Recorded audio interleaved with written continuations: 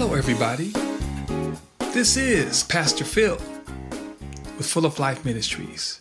Full of Life Ministries is a 501c3 nonprofit organization. And weekly, we provide topical episodes to encourage you, to inspire you, to uplift you, but ultimately we want to empower you to live a full and meaningful life. Now listen, from the bottom of my heart, I just want to thank all of my listeners from around the world.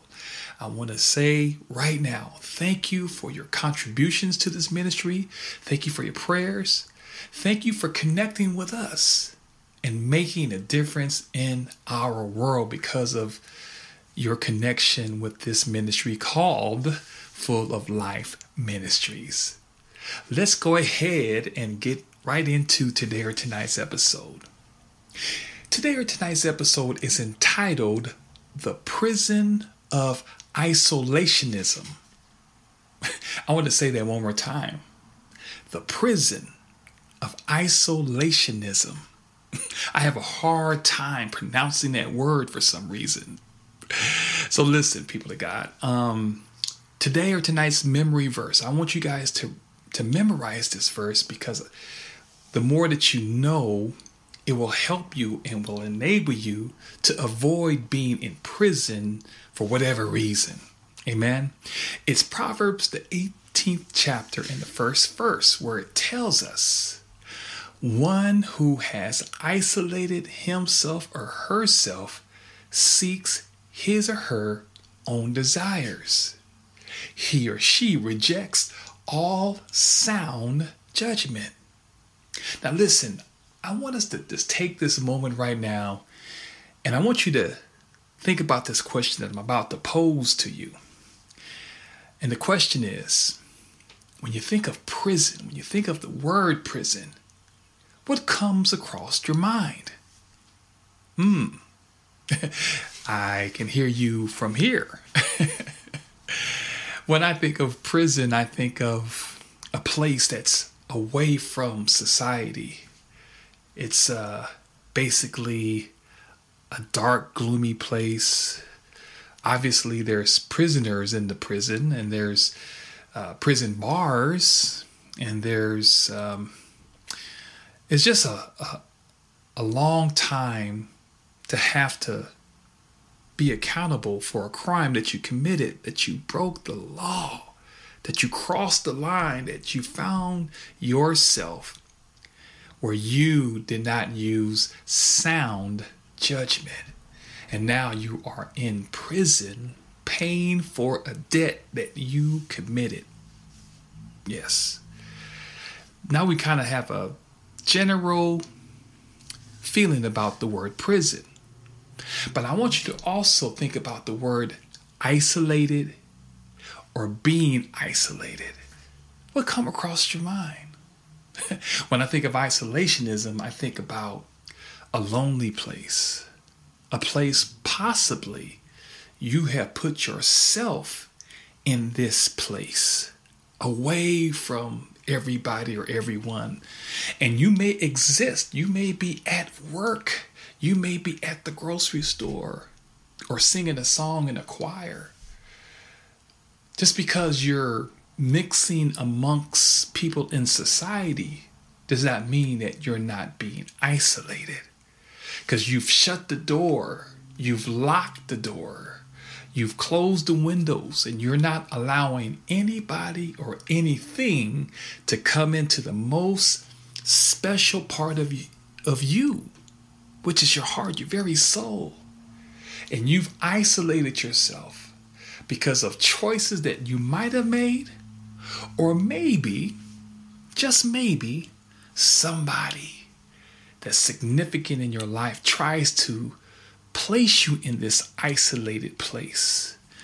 And you feel terrible, you feel miserable, and you're looking for answers and you're looking for a solution. How do I get myself out of this isolated state? Well, today or tonight's episode is one where we need to look inwardly into our very soul, into our very heart. Because this attitude of being isolated from everybody and everything is a recipe for a potentially dangerous outcome to your current situation. Yes, it is. And so today or tonight, I want us to focus on a couple of things, two distinct words in this text that I just read to you. And I want to point these things out to you. And they are seeking your own desires and rejecting all sound judgment. I want to say those two one more time. So I want those words to really sink deeply within your soul, in your mind, and your spirit. Seeking your own desires can cause you to be in a prison, being isolated, or rejecting all, not some, all sound judgment. Now, some of us hesitate to commit ourselves to developing an intentional plan of growth that requires accountability or a relationship with others because we believe spiritual growth is a personal and a private matter. You see, we choose to believe each person develops in his or her own way at his or her own rate. But this is an aberration from the truth. Because the idolatry of individualism has influenced even the way we think about spiritual growth. Because so much of the teaching on spiritual formation is really self-centered and self-focused without any reference to our relationship with other believers, other people who are actually living a life, not a perfect life, but they're striving for not perfection, but being the best that they can possibly be. This is completely unbiblical, though, and ignores much of the New Testament. Because you have to understand, people of God, Christians need relationships to grow. We need one another. We don't grow in isolation from others. We develop in the context of fellowship. So again, isolation, things in isolations, in an isolated state, they deteriorate. Severe punishment in prison is isolation from people, isolation from God, and ultimately you will experience a hell down here on earth because poor judgment, not being sound in your judgment, and seeking your own desires. Satan isn't out to maim you or play around with you. He is out to destroy your walk with God, to crush your faith, to make you feel totally ineffective. Now, there's a scripture in 1 Peter chapter 5, verses 5 through 9, and it reads, it says, "In the same way, I urge you who are younger, accept the authority of other elders," people who have got wisdom and got some knowledge. That's what it's saying here. "And everyone clothe yourselves with humility toward each other, because God stands against the proud, but he gives favor to the humble." Verse 6 tells us, "Therefore humble yourselves under God's power so that he may raise you up in the last day." Verse 7 tells us, "Throw all your anxiety onto him because he cares about you." Verse 8 says, "Be clear-headed, keep alert. Your accuser, the devil, is on the prowl like a roaring lion, seeking someone to devour." And verse 9 tells us, "Resist him, standing firm in the faith, Do so in the knowledge that your fellow believers are enduring the same suffering throughout the world. These verses tells us that we are not by ourselves, that we are all in the same struggle when it comes to life. And we understand there is an adversary waiting to attack you. But in those verses that I read, it talked about accepting the authority of elders, to listen to people who have knowledge to help you grow. When you allow somebody who has more experience than you, you can grow and you won't feel isolated anymore because you'll have the tools necessary to make sure that you're moving forward in God. And then it talks about clothing yourself with humility. It talks about being humble under God's power, not under your power, but remaining humble under God's power so he can raise you up, so he can establish you, so he can help you grow, so he can actually guide you throughout life so you can avoid the traps of being isolated, to being in prison, whether it's an insecurity that tries to imprison you, whether it's fear, maybe it has something to do with your family member, or maybe it has something to do with your husband or your wife, or maybe it has something to do with your job, or whatever the issue is. The enemy comes in and he prowls around like a roaring lion. He is trying to devour you. He is really not playing around, and he's trying to get you separated from everybody else and everything that's important to you. And think about how the lion, when it's studying its prey, it waits for that one individual victim to be isolated away from everybody and everything. And so he bends down real low and he actually prowls. He lowers his body. He tries to get the best angle possible to launch an attack on that victim that he's trying to devour. That's how the enemy tries to do with us. He tries to get us alone, isolated, fearful of our present situation or even our future situation. He tries to get you alone and isolated so you're not thinking clear-headed. You begin to understand that being in prison means that you're powerless. And so when you humble yourselves under God's power, he is the one who will raise you up to make you see what the enemy wants to do in your life. And that's why in verse 8 it says, be clear-headed and keep alert. See, those who are isolated need to look up and realize who is trying to attack you. And mainly, God gives you a signal. He will send a messenger. He will touch somebody to tell you that you right now are under attack. And please don't become a victim. Listen to the words that I'm saying. Hear me. I'm trying to help you. I'm trying to prevent something bad happening to you.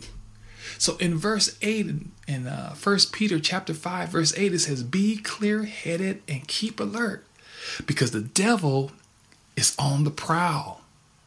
And what I love about this scripture, it says resist him. In verse 9, it says resist the devil who is trying to isolate you. Resistance means that you have to push back, that you have to confront, not to retreat, but to confront that thing that's been isolating you for a long time. Resist him, standing firm in the faith.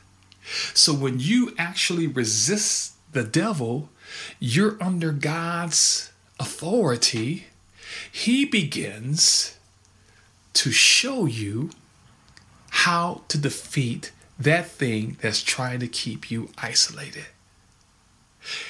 And I love this last verse that it really reminds all of us that we're all suffering throughout the world, that we're all dealing with an enemy, a foe, an adversary that's trying to come in and wreak havoc in your life.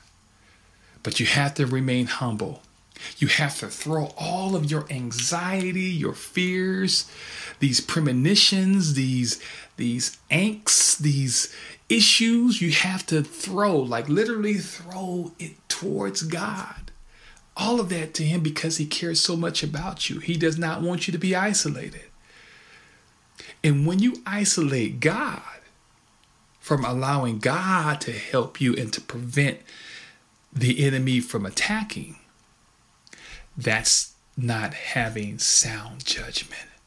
That's not operating with a clear head.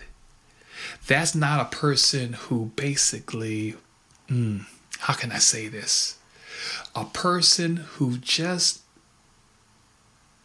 are so focused on their own desires that they've allowed the enemy to just creep up on them and sneak up on them and attack them and keep them in an isolated state. God says there is a better way.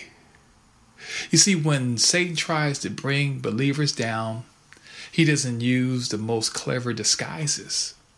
He can find disguises, but he goes back to the same simple strategies over and over again. We all know this to be true. The strategy of isolation doesn't mean physical isolation, because a person may be in the middle of a crowd and still feel they are all alone. So I want you guys to understand and realize isolation is a feeling of disconnectedness, either from God or from someone who knows what is really going on inside of our heart. Now listen, at some point, Satan moves in to destroy on a lot of fronts. A lot of times he tries to come in and destroy us through accusations. And these are usually taped messages that we hear in our minds after there has been an incident or time of defeat. How can you call yourself a Christian? You say you want to love God, and yet you still struggle with this issue. He sees what a hypocrite you are. If you really loved him, you would just stop and just, you fill in the blank, people of God. You think God wants to see your face right now? You know you're dirty. Why don't you just go clean yourself up and show God you're serious? When are you going to get over this? Because you keep making empty promises. You know, on and on and on. These accusations that the enemy presents to you. We are told that Satan accuses us to God day and night. He is relentless in trying to take us down with our guilt and shame. And he uses the half-truth of our failed performance.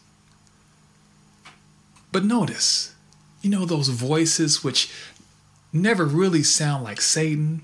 It usually sounds more like our own thoughts. Never get to the second half of the truth. There has been a sacrifice made for you that covers all of your sins. And that is the sacrifice that Jesus did for you over 2,000 years ago. So that's one thing, that when Satan moves in to isolate you, he tries to accuse you of falling short. And then the other thing is that he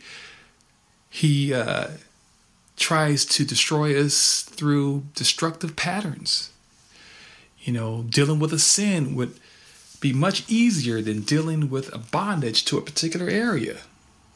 You know, being a prodigal and coming back in a one-time event would be easier than having to deal with that same thing over and over and feeling that we are outgrowing our welcome with God. That he can use, that he could, be as happy to welcome us back after the 10,000th time as he was the first time we turned to him. It just seems beyond comprehension. When we feel isolated and the lie comes, I can't go back to God about this again, then what is the only thing left to turn to? The destructive pattern that put us in that position in the first place. Isolation from grace feeds destructive choices. This is why bringing those shameful practices into the light breaks the power of them. Satan holds us like a ball and chain because we are trying to do it on our own. So destructive patterns is exactly what he tries to do to upend you, to make you feel guilty where you never seek God for freedom. Another way how the enemy attacks us is through hopelessness. When we feel isolated, we lose sight of the fact that lots of others are going through or have gone through the same battles that we're going through right now. We often lose sight of the fact that we are in a process and not at the final product.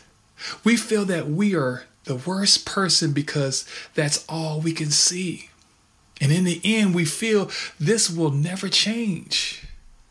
My life will never be any different. It will continue in this pattern just like it has for the last umpteen years. The truth is, a person who can still feel the pain of sin and is sensitive to God's Spirit to the point of wanting to be free from sin is ripe for change. And it is isolation that Satan uses as a last-ditch attempt to keep you in hopelessness and from moving into the right choices.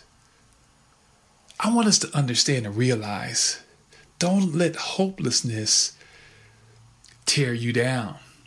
He also accuses you of these false promises. You see, the devil deceives us with many false and empty promises. Most of these relate to the lie that we will be happier and more fulfilled if we sin or deny aspects of the truth. Whatever passing pleasure come with sin, they are in fact passing. Great and accumulated suffering eventually comes with almost all sinful activity. Yet despite this experience, we human beings remain very gullible. We seem to love empty promises and put all sorts of false hopes in these promises. And this way of thinking can ultimately create isolation from the actual truth. Because John 8:44 tells us that Satan is the father of lies. And so we have to understand how much God loves us. And when we understand how much God loves us and when we understand isolation, we have to understand God cares about our loneliness. From the beginning, God knew of our need for connectiveness. When God created Adam, he placed him in the perfect environment and gave him direct access to him. But God knew this wasn't enough. He knew Adam's deepest desires, so he created Eve, a helper, one who would complete him and provide him with real companionship. And Jesus understands our loneliness. Jesus was both fully God and fully man, experienced all kinds of the feelings, temptations, and hardships that we do on this earth. So we can take comfort knowing he understands firsthand what it's like to be lonely too. When he was hanging on the cross bearing our sins, the Father turned away for a brief but excruciating, painful moment. Jesus experienced true abandonment. He died on the cross so we could never have to experience the ultimate pain of rejection. Listen, people of God, we don't have to experience loneliness and isolation any longer because God, Our great God already provided a way to fulfill our deepest desires. And he does this through relationships, starting with himself and then with others. Jesus loves us the way we are and invites us to have a personal relationship with him.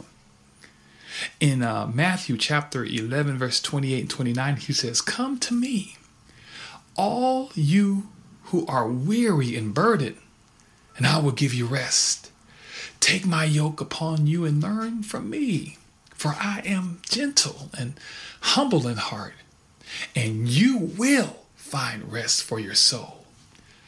Jesus invites us to go through this life with him, so you don't ever have to be isolated. He wants to help us carry our burdens and fulfill the deepest desires of our hearts. But the key is you have to realize your needs. It's our pride. That's the reality. It's our pride that keeps us from believing that we don't need other people. I want you guys to listen to me tonight. Attachment is essential. Life was made for relationships. It can't even be just you and God. You have to move towards others. And I know, I can hear you. It might seem intimidating, but most people are struggling as you are. They don't have it all together. They need you to make the first move, though. So guess what? Be vulnerable. Because I've learned that people who act and look like they have it all together, the reality is they don't. When someone peels the mask off, it becomes very attractive because we all know that none of us have it all together. So let's really, in tonight's episode, let's change our thinking. Challenge those old tapes, those old CDs, those I can't even say VCSs, VHSs. That's what I was trying to say. Let's get rid of all those old database, all those old files that we need to just delete out of our computer within our soul. Let's get rid of all that stuff. Let's change our thinking and play something that's more positive. Stop playing that negative stuff in your mind, because that negative stuff creates isolationism. And then take some risk. Step out. Step out in faith. Start meeting people. Start initiating a chance for friendships and for someone that has the same characteristics that you have.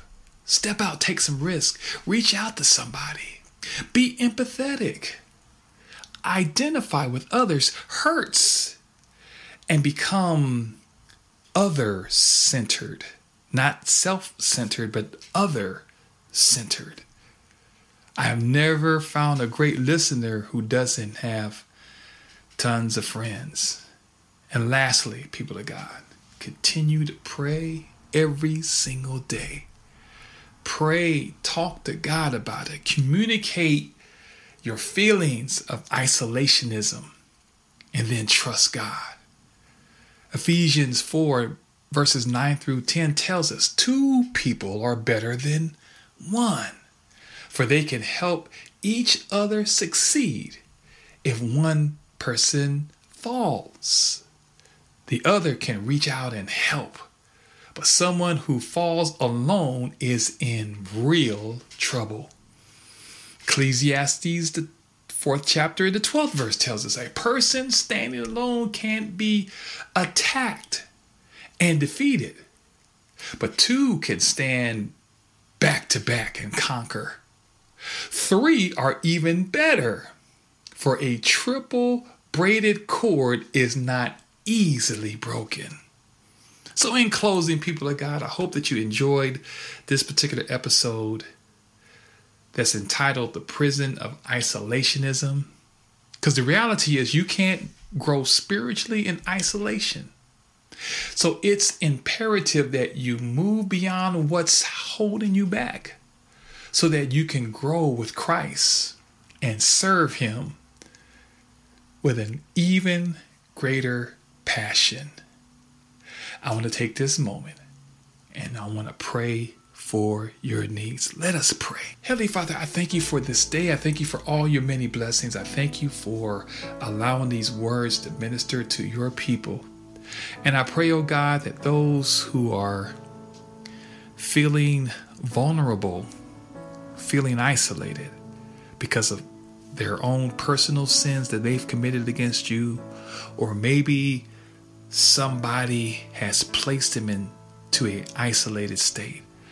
I pray, oh God, that you would just let them know that they're not by themselves, that you are with them every step of the way. And your word says in Psalms 23, yea, though we walk through the valley of the shadow of death, we will not fear because you're with us. And knowing that you're with us, knowing that you're a forgiving God and that you love us in spite of ourselves, in spite of our shortcomings, in spite of some of the choices that we made, our own desires, wanting things that did not line up with your word. I pray, oh God, that every listener under the sound of my voice, that you will continue to bless them and to wash them and to cleanse them and help them during this difficult time, and let them know that with you, you can break the chains that's holding them down, that has them in prison, and that you can loose the person who is captive in sin, who is captive in fear, who has been in prison with insecurity. I pray, oh God, that you will lift the burden and that you will open the door so they can walk out with you hand in hand. And because you hold the keys to life, let them see your greatness like never before. And I ask all these blessings in Jesus' name I pray. Amen and amen. People of God, thank you for tuning in for today or tonight's episode entitled The Prison of Isolationism. This is Pastor Phil with Full of Life Ministries, San Diego. Thank you for tuning in for today or tonight's episode. If there's anything that we can do to help you along your Christian journey, don't hesitate to email us at fulloflifesd@gmail.com. Once again, fulloflifesd@gmail.com. If you'd like to donate to our ministry, we have a Cash App, which is the $, lowercase, Full of Life. The last two letters is capitalized, S and D. You can give that way or to any of the platforms that you currently listening to right now for Full of Life Ministries. Love you with the love of Christ. Thank you guys for tuning in. It was a blast. I hope that what was said will minister to your heart and meet every single need, because that's how awesome God truly is. Once again, this is Pastor Phil with Full of Life Ministries. Love you with the love of Christ. See you next time. God bless.